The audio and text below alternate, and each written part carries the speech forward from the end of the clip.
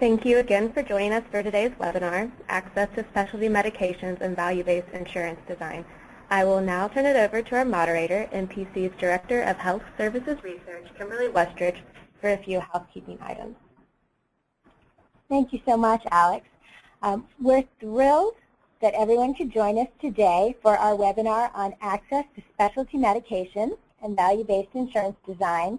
We've got a wonderful panel of speakers that are joining us here today. I imagine that everyone on the phone is familiar with our speakers, but I am going to go through bios anyway.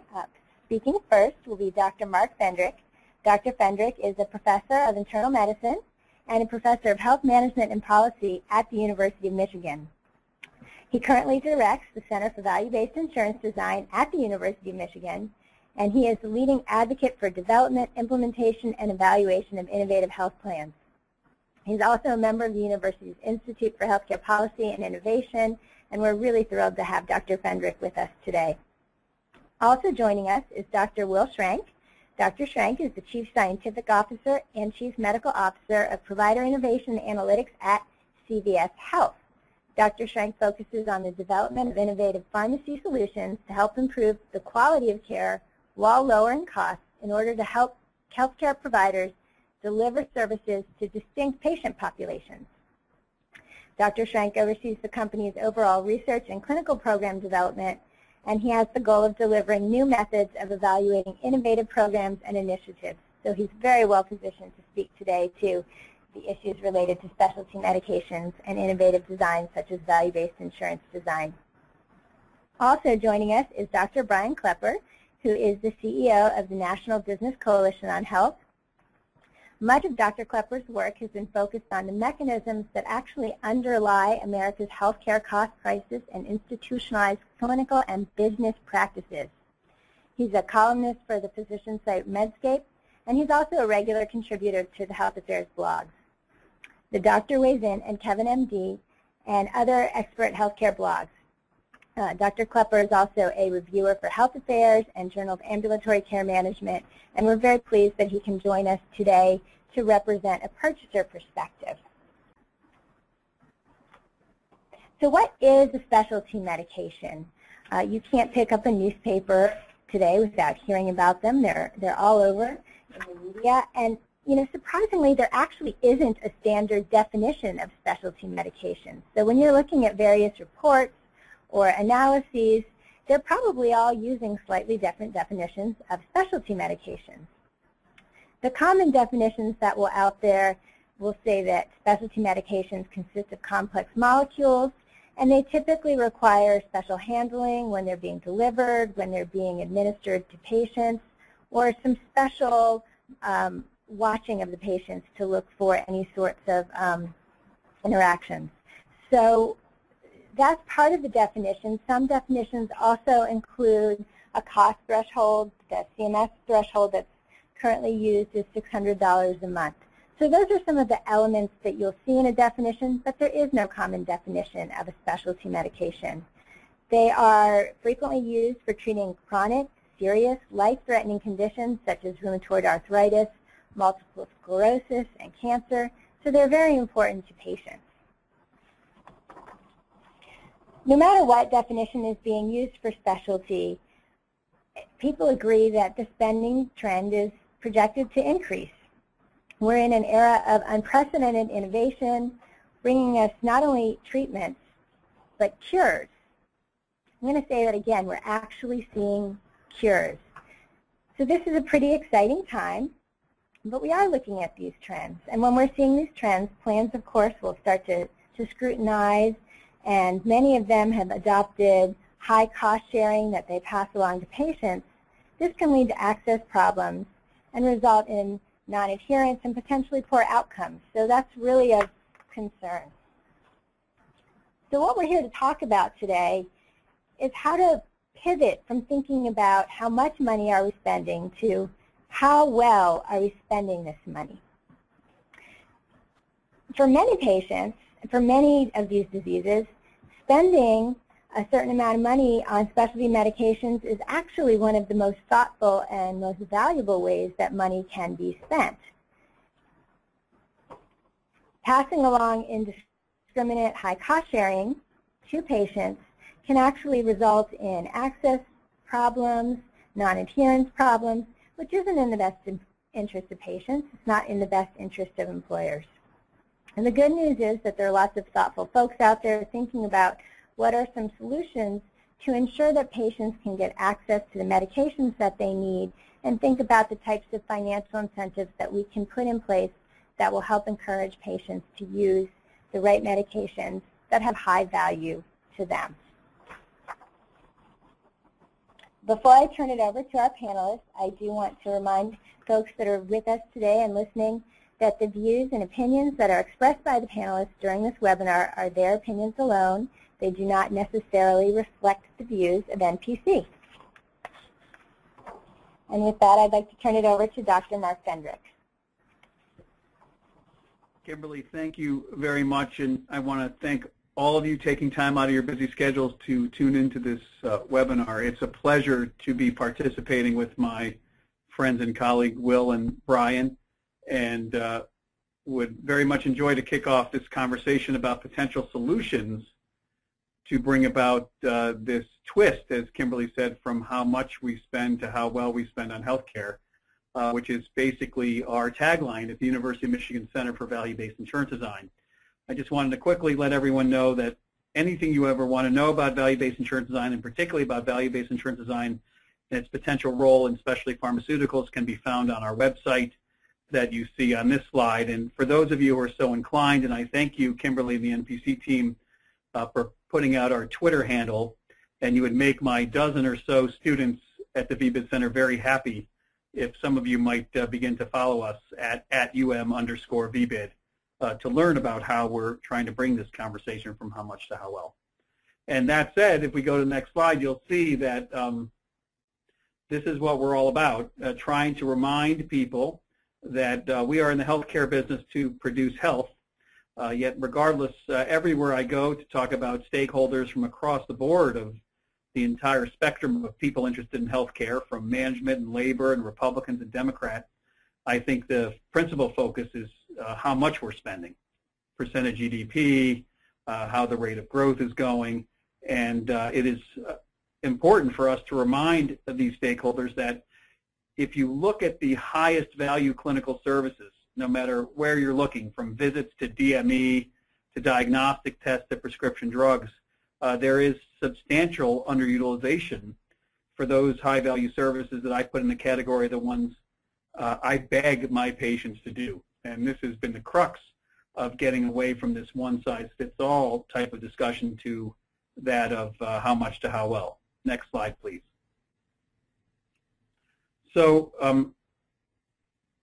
some of the big issues and the things that make the headlines tend to be what things cost, whether it be diagnostics like proton beam therapy, certain very expensive and invasive procedures, as well as specialty pharmaceuticals. But for today, I'd like us to focus on not what things cost in terms of average wholesale price or charges or what health plans are paying, but what actually is paid by the consumer, given that that has been our focus for a very, very long time.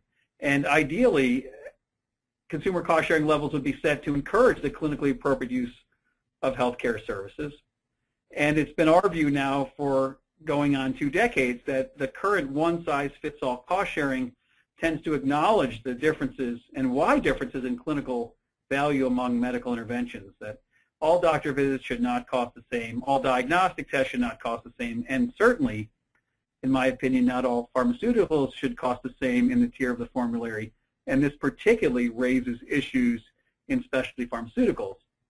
Many of you have probably seen some version of the Kaiser Family Foundation survey of employer health benefits just out a week or so ago, as you see on the right side of this slide, acknowledging what I think all of us know, no matter where we're coming from, provider, payer, or patient, that consumer cost sharing is rising, and predictions of consumer cost sharing rising across the board are quite severe as we finish this decade and go into the next.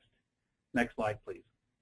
So regarding consumer cost sharing, I can't believe you had to spend $1 million to show that if you make people pay more for something, they'll buy less of it. A quote from one of the great health services researchers, my mother, as Mike Chernew and I embarked on a research agenda now over 15 years old, looking at the impact of consumer cost sharing on medical behaviors. And as you look to the next slide, you'll see, as is the case for all of you on the phone, your mother tends to be right. In the upper left, you see a recent Gallup poll stating that 30% of Americans are putting off medical treatment because of cost. And as we at the VBID Center and several academics, including Dr. Shrank on the phone, have been producing or synthesizing a large body of evidence suggesting that as we have made Americans pay more for non-essential and essential care, they have stopped purchasing both.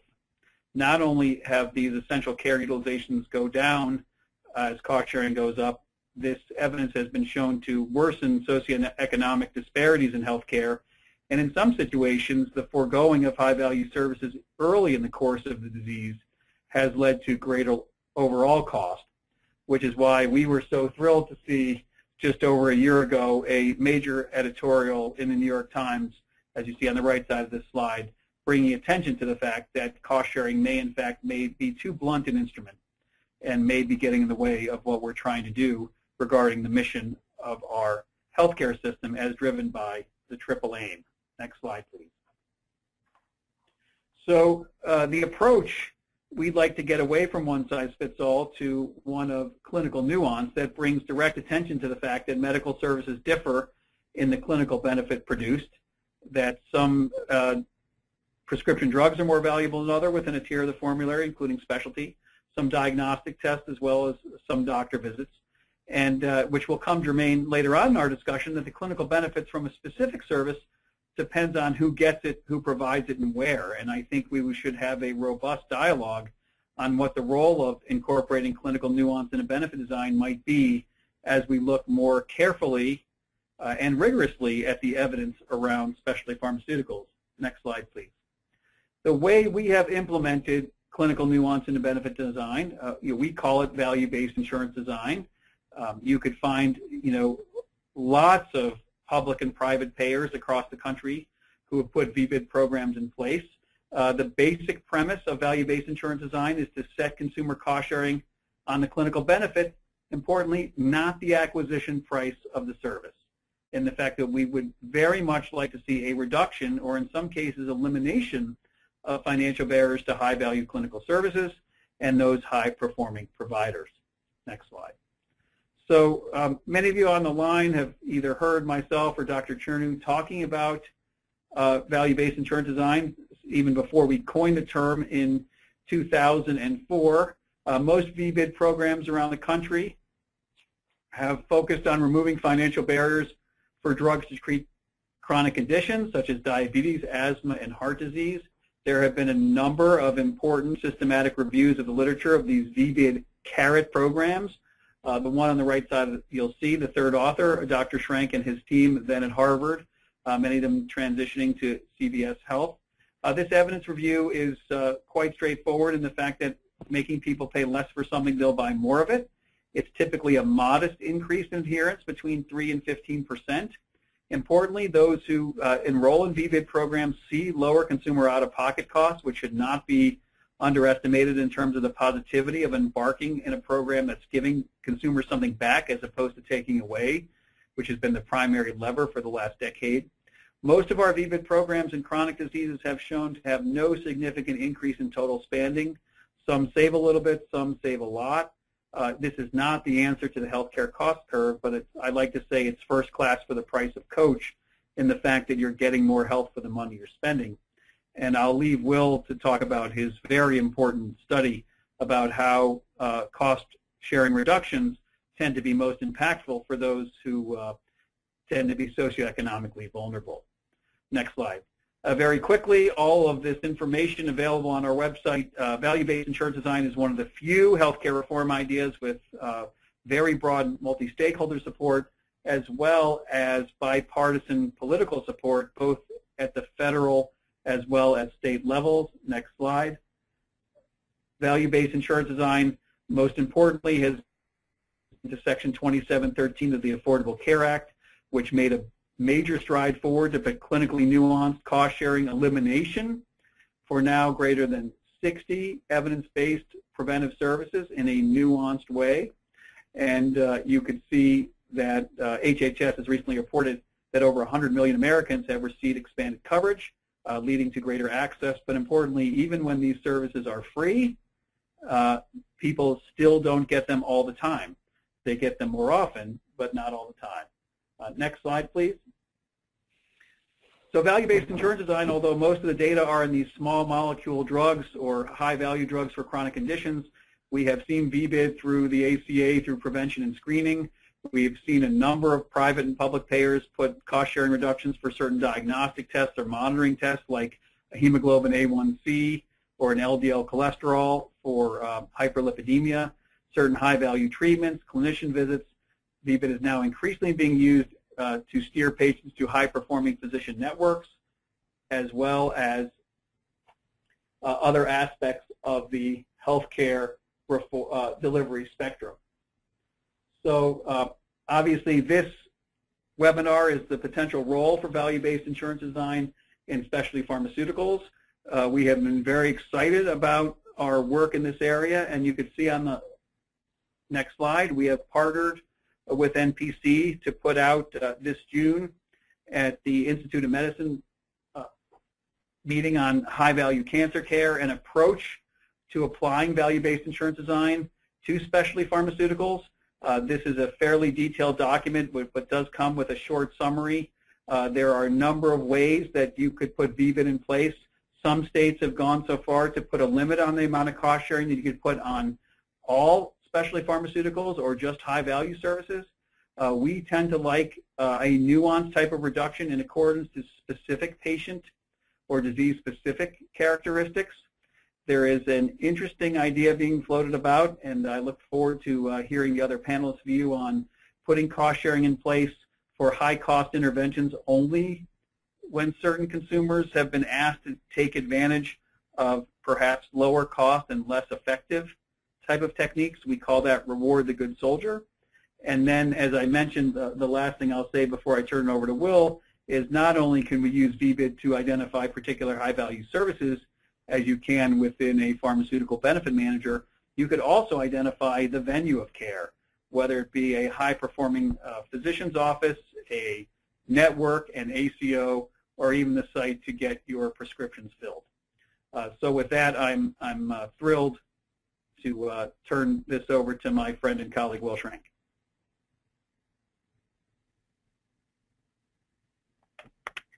Well, thank you, Mark. I appreciate the kind words, but I got to say it's kind of a lousy job to have to follow up after Mark Fendrick as he's talking about value-based insurance design.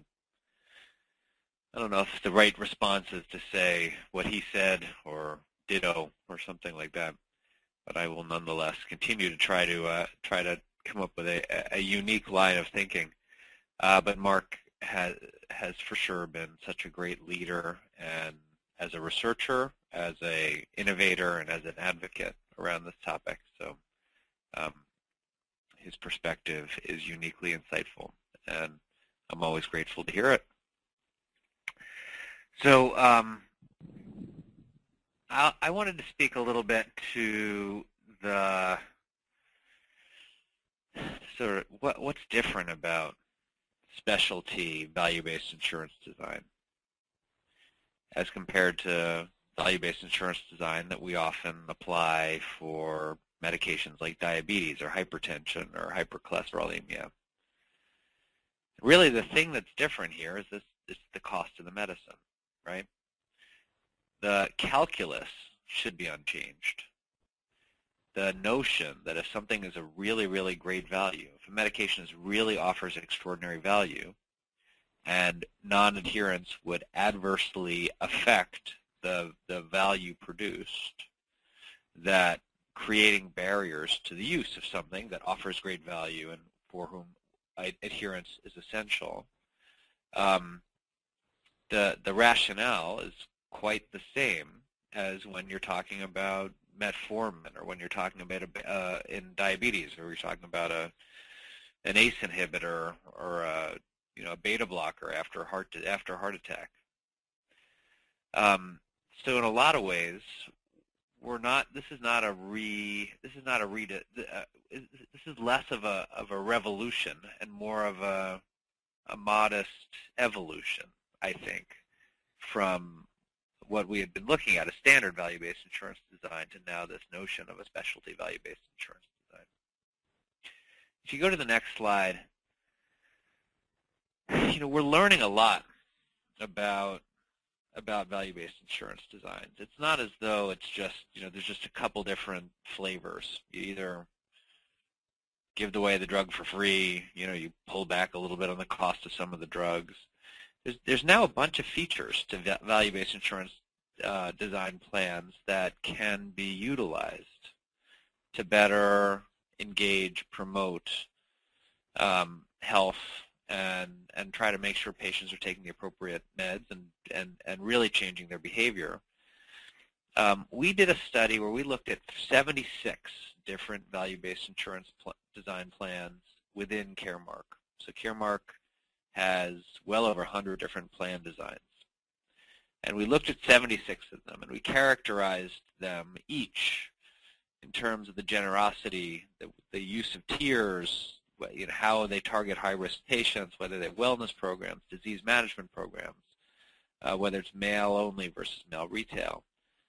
And we looked at it for several different classes of medications and found really some important trends, some important learnings across these 76 plans that help us think about how to structure, how to design value-based insurance design plans even better moving forward. In particular, the more generous plans seem to do better in terms of promoting better adherence. When plans target higher risk patients, more effective. When plans coexist with wellness programs, more effective. We saw some confusing results when plans coexist with disease management programs. We think it's largely because they're sort of competing with each other. And mail-only seem to perform better than mail and retail. Not entirely sure why. But the idea here is that we are moving towards a more evidence-based way of designing and implementing value-based insurance design plans that'll have a real meaningful impact on how patients use their meds and manage their chronic diseases. If you go to the next slide, we're really interested in understanding whether or not these kinds of designs differentially affect some subgroups more than others. And we have a deep commitment to understanding ways that we can reduce disparities in care. So there's a study called the MI-FREE trial, where we randomized patients who were insured by Aetna and who had their first heart attack to one of two arms, either to get all their medications for free, value-based insurance design through Aetna, or to pay usual care copays. And the results, which are not presented here, showed a modest improvement in adherence in those who got their drugs for free, about a 5% improvement in adherence. We saw about 11% reduction in subsequent vascular events, which is certainly a compelling response. And we found a statistically significant trend of cost savings for Aetna. And when we published it in the New England Journal, we were required to publish it as a budget-neutral study. But it raises the question of whether or not these kinds of designs influence people differently. And we know that non-whites have greater problems with adherence than whites. And we've done a systematic review, and others have looked at this as well.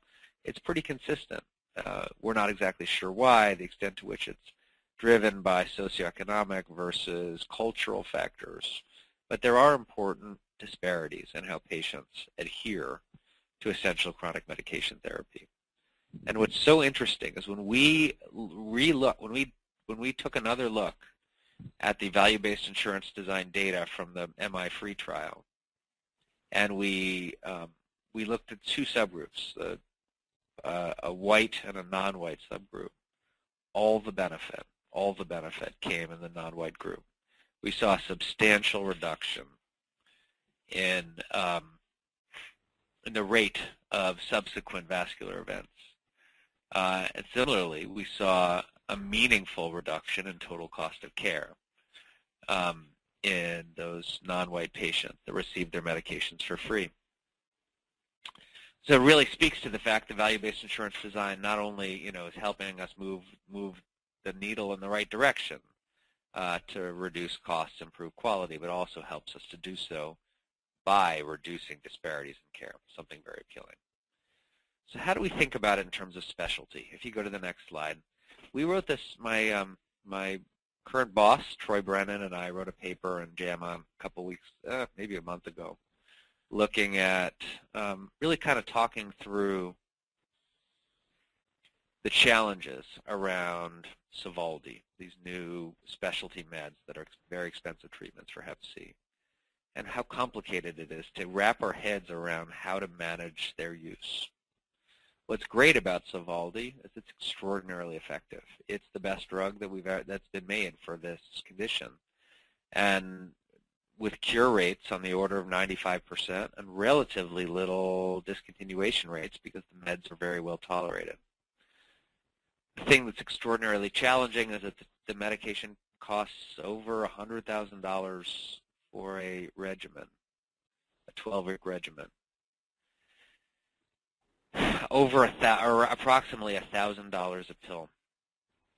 And when you think about the number of people eligible for Hep C treatment, the outlays to pay for these drugs is quite extraordinary. And we find ourselves in this position of saying, well, we've got a good treatment. It's the right thing for a lot of people, but it's so expensive that if we use it for everybody that's eligible, it bankrupts the healthcare system, or nearly bankrupts the health. It has a huge impact on the healthcare budgets. So, on the other hand, if you make these medications expensive to the patient, and they start their medication, and then take, a month of it, they take $30,000 worth of their medication, decide they can't afford the second set, and they don't refill their medications, that is a true waste. Non-adherence to a Sovaldi regimen in patients for whom the medication is appropriate is the greatest waste. You waste very expensive medications. There is a cost incurred, and there is no benefit. And this is where we sort of need to wrap our heads around. How do we really identify, how do we really qualify value when these medications are so expensive? How do we think about the downstream costs that need to be averted in order to be able to feel comfortable reducing barriers to and improving access to these very expensive meds? And ultimately, we can't today just make it simple and easy for everybody who's a carrier for Hep C to take Sovaldi, because that would lead to massive, massive changes in the premiums of all Americans. So here we're finding ourselves in this really, really unique and sort of challenging scenario where it's not about the quality or the value of the drug. It's more about sort of the population effects of the very expensive drug. And it's here that we find these value-based insurance design questions to really resonate. We do not want to create barriers that lead to great waste of Sovaldi, and where patients are taking some but not completing their therapy and wasting extraordinary costs in therapy. However, we have to be pretty thoughtful about who gets it in the first place, making really, really clear expectations around for whom these medications are available and appropriate. And by building a system like that, we think we can get to a value-based insurance design approach that leads to better health, lower total costs, and a rational use of the medications as needed. I'll pass it on.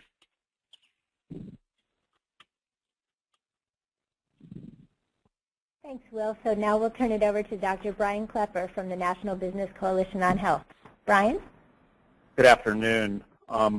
Following both Will and Mark is a daunting challenge. I agree, but let's see what we can do.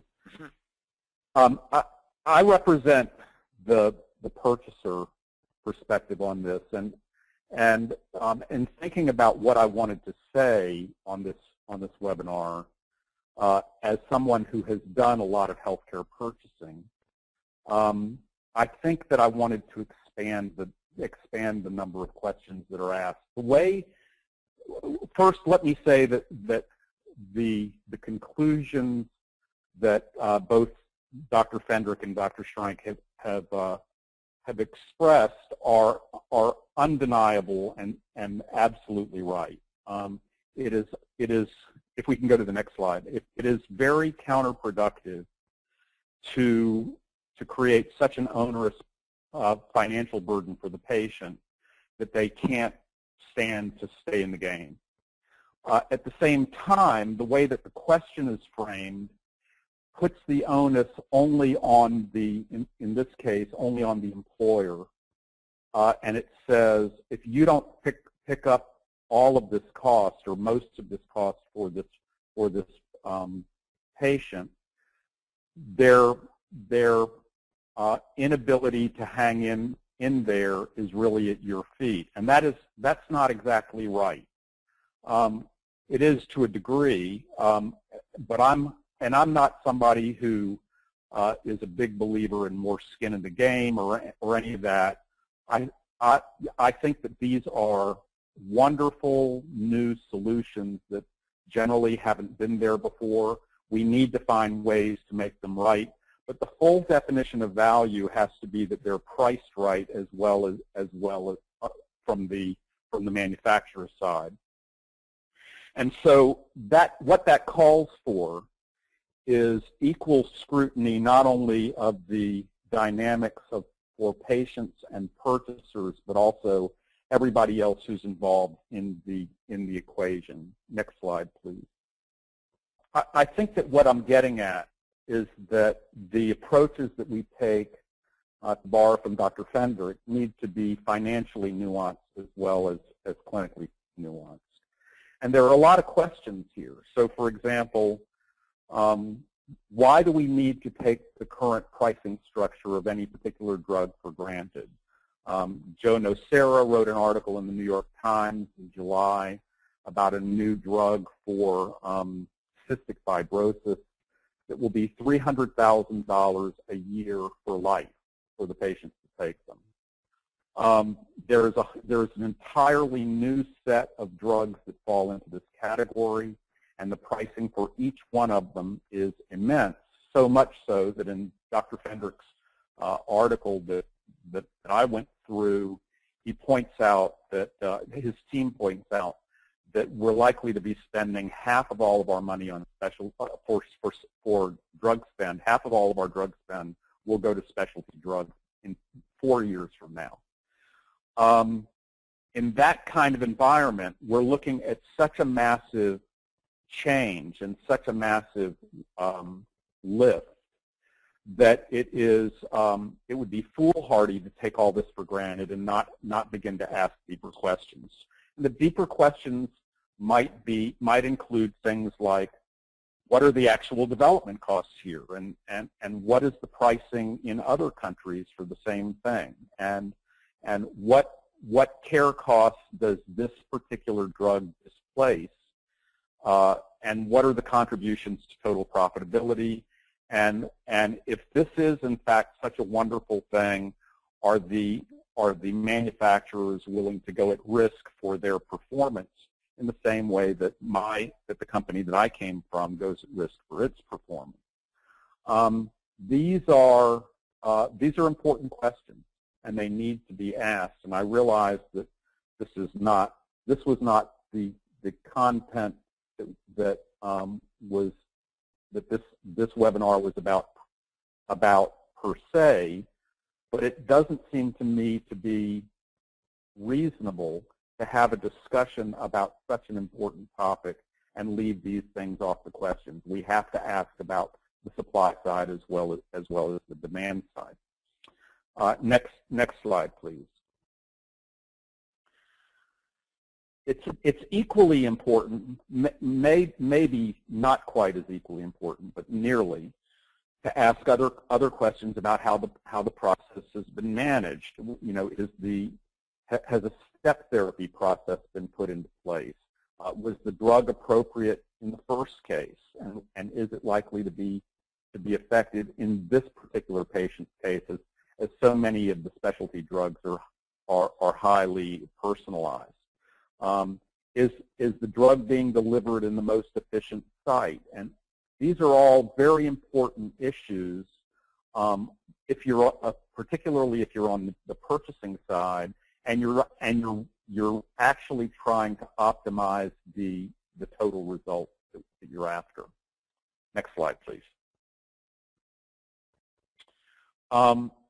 If we don't take this approach, then certain things will almost certainly happen. One of the big impacts of unbridled medical inflation, premium inflation. You can look in the Kaiser Family Foundation benefits report that Mark referred to, and see that, you know, healthcare inflation has run 4.5 times as fast as everything else in the economy for more than 14 years, and that's one of the reasons why we're in such a precarious position.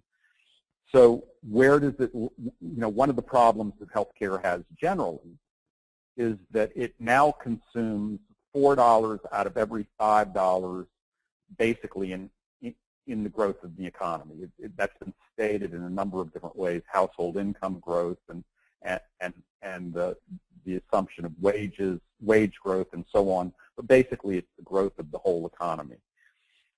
Ultimately, it leads to economic instability if we get to a point where we're funneling so much money into healthcare that we don't have enough money for other critical needs like education and infrastructure replenishment. And ultimately, if we get to a point where we have wholesale effort to get our thing funded, that'll ultimately lead to pricing regulation, which would be absolutely the thing that pharma would be most opposed to. And the flip side of that is that if we get to a point, as we have with general health care costs, where employers go, I just can't handle this much more money, what they've done to respond, and you can see these numbers very clearly, is that the rate of uptake of commercial coverage among potential enrollees has declined year over year. So now there are, you know, many children have fallen off of health plans and so on. That will happen here as well. So none of these are good outcomes, and we have to try to figure out, the big challenge is to figure out how to unwind this particular problem and its massive cost with agreed much better outcomes to try to get at a more nuanced understanding of what value really is. Next slide, please. So what'll it take? By chance, I got a call yesterday or the day before that the National Coalition on Healthcare has decided to undertake an effort to really begin to look at the overall cost of specialty drugs. When groups like that begin to take notice and begin to say this is a major area of impact, then we need to come together. Ultimately, what it'll take, though, is collaborative action on the purchaser side to pay attention to these deeper issues, the hard data that people like Dr. Fendrick and Dr. Shrank have brought to the table, and begin applying this to get a much more nuanced understanding of what value really is. It is not that we should not be interested in paying these prices for these much better drugs. It is that we should start paying attention and questioning whether those things are priced correctly and reasonably, or whether we're simply taking everything for granted. And I think that that context is what's so important. I think that's everything that I know. Well, thank you, Brian. You promised to ask us some hard questions, and you did, which we appreciate. Mark, I'm sure you have some thoughts on some of the points that Brian made, especially some of the points that were related to managing the process, which feed into some of the points from our VBID paper and the Reward the Good Soldier comment that you mentioned earlier. Would you like to react to some of those points? Sure. Thanks, Kimberly, and Will and Brian. Terrific webinar thus far. I think I'm just going to try to respond briefly to the fact that Americans are being asked to pay more for their health care. That is the one thing that's irrefutable. And as many people know, I want people to pay more for health care, for the care that doesn't make them any healthier.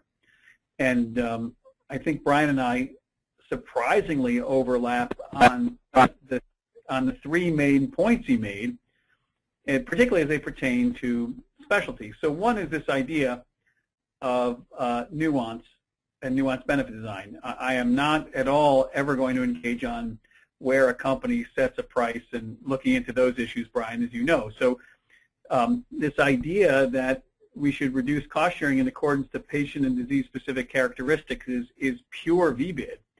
And as we continue to develop, say, companion diagnostics or other markers, I would love to see more payers, and like to hear Will think about that, of actually making cost sharing differential on the higher likelihood that an agent actually is likely to be effective. The second is this issue of step therapy, which I have written many times, as you know, both Will and Brian, and that I support step therapy, but also understand that in many areas that lower cost, often small molecules don't work well. Specialty is, I'm not an oncologist or rheumatologist, but I do know, for instance, a good example used is what to do in rheumatoid arthritis with lower cost non-biologics compared to biologics. And my best read of the literature suggests that about 1 in 3 or maybe slightly less of these patients with a very serious disease will do well on a lower cost non-biologic agent.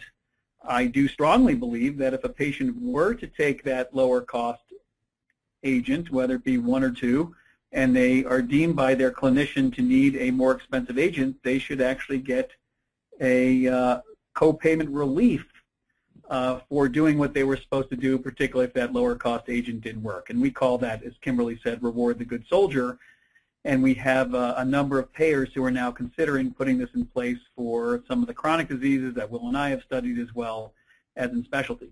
And the last, very quickly, Brian, as you point out, you know I'm a strong supporter and worked with a majority of your coalitions not only on using VBID for services, but also using cost sharing to encourage patients to select high-performing providers and settings. And we've already seen some great movement afoot and some early empirical evidence to suggest that, you know, if you could get the same service at a, you know, at a center that provides it at 1/3 the cost, then certainly we would like to think that health plans and pharmaceutical benefit managers should allow and actually encourage individuals to go that route. Thank you, Mark. One question that has come in, which I think you can answer for us, is whether or not there are federal rules that impede the exchange plans from employing VBID? Thanks for that. I'm looking at the clock and want to make so the answer is, I'll try to pivot a little bit on this. In the commercial marketplace, the biggest barrier we have in place to implement value-based insurance design is in HSA qualified, health savings accounts qualified high deductible health plans, which an interpretation of an IRS guidance makes it very difficult to put nuanced designs in people with diagnosed clinical conditions, like many that are used in specialty pharmaceuticals. As far as I know, there are a number of states who have actually embraced VBID, not only in their legislation, but also in their taxonomy. So I don't think it pertains to exchanges per se, Kimberly. I think it's more of the type of plan. And then on the commercial side, it's HSA qualified HDHPs that make it most difficult.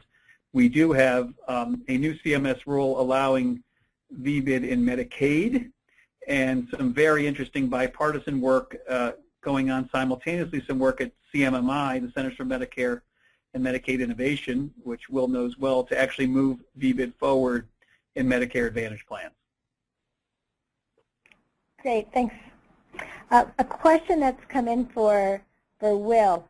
Given CVS's experience with implementing VBID, what plan characteristics do you see as being the most impactful in improving adherence to specialty medications and ultimately to those patient outcomes that we're all seeking? Well, our data would suggest that that the more generous plans and plans that don't tier, plans essentially that make it easier to get, the more easy it is to the fewer barriers to get these drugs, the more they're used. I think that there's a really interesting story about the intersection or interaction between wellness programs and VBID. And that in settings where we're trying to really encourage patients to not to smoke, to do the sort of the right preventive behaviors, we see an incremental improvement in adherence. And it really speaks to the fact that maybe there is a way for us to kind of engage patients in healthier behaviors that extend beyond just taking their meds, but that include going to the gym, that include, however it is that they're going to improve their diet and wear a Fitbit. And that those things may sort of have a synergistic reaction. So I think that was a story that we found really interesting and compelling and something that we really want to pursue further. Great. Thank you, Will. Well, let me comment on that. The best study that I've seen on that comes from Jerry Reeves, Dr. Jerry Reeves, working with a group in Vegas, which tied very strong carrots and very strong sticks to those kinds of things within a health plan, but not in terms of putting just financial risk on the patient, but in terms of encouraging them to do the things that we know work. And it turns out that in that structure, he was able to encourage patients to do a lot of those positive things. Overall costs dropped by 23%. Oh. Hospital days dropped by almost half. Advanced images dropped by almost a third with better outcomes. So I think you're on the right path. Oh, thanks. Brian, a question we have for you. About a month or so ago, NBCH put out an issue brief on value-based purchasing, and we'd be interested in knowing what sort of evidence would be helpful to employers who are designing or thinking about implementing such a plan? Who are thinking about implementing a VBID plan? Yes. Well, we're big believers in VBID, and I believe that all the research anyone could want is on Dr. Fendrick's website. But I think that the larger principle here is engaging with behaviors and with vendors that have strong data associated with showing that they produce better health outcomes at lower cost, really doing what works. And at NBCH, we are in the beginning, we'll start next week, rolling out first the PDM and then a musculoskeletal management function and cardiometabolic management function from organizations that are coming in at 30–40% below the cost of other more conventional treatments in the system with quantifiably better health outcomes. I think that what this goes to is no magic, but the fact that there is so much excess in the current system because of a lot of the structural flaws that we have, the subjugation of primary care, the lack of transparency, fee-for-service, and so on. So there are organizations in the country that are really doing this in a better way. I think that the place where academic research and field research, field experience come together is in discussions like this, where what we have experienced firsthand is very, very aligned with the kind of principles that VBID stands for. So I mean, I would encourage anyone who is interested in this at all to check in with Dr. Fendrick and check in with me, and we'll be glad to discuss it in more depth. And a follow-on question just came in for you, Brian, about whether there's other data that employers should consider when they're thinking about value, how helpful absenteeism and presenteeism data are to employers?